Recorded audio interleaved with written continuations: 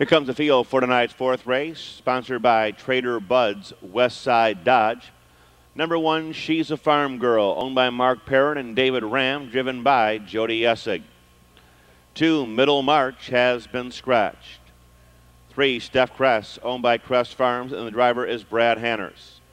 4, Perfect Gesture, owned by James Stambaugh. Del S. Miller will be aboard.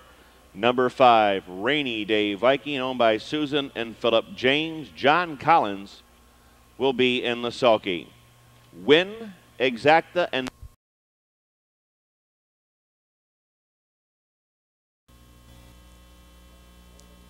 field is now in motion. And there they go. They're off and pacing. Steph Cress between horses takes the lead. Perfect Gesture drives up on the outside.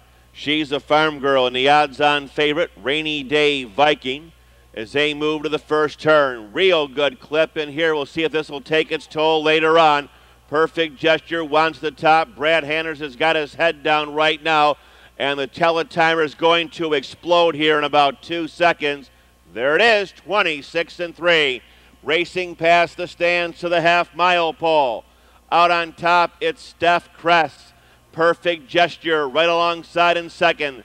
Gap of 5, She's a Farm Girl third. Rainy Day Viking is salivating right now.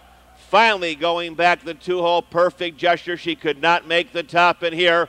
And Rainy Day Viking's going to get the jump on him. Fourth, third, second, and going to go right at the leader in 55-1. Rainy Day Viking up on the outside. Now sticks her nose, her head, her neck in front. It's Rainy Day Viking on top by a neck.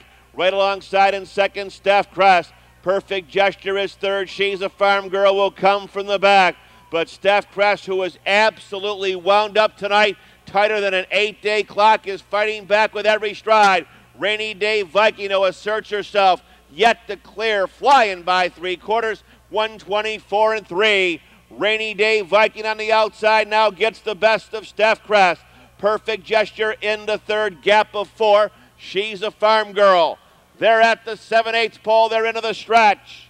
Rainy Day Viking on the extreme outside has now got the top. Steph Cress, life and death to hold on second.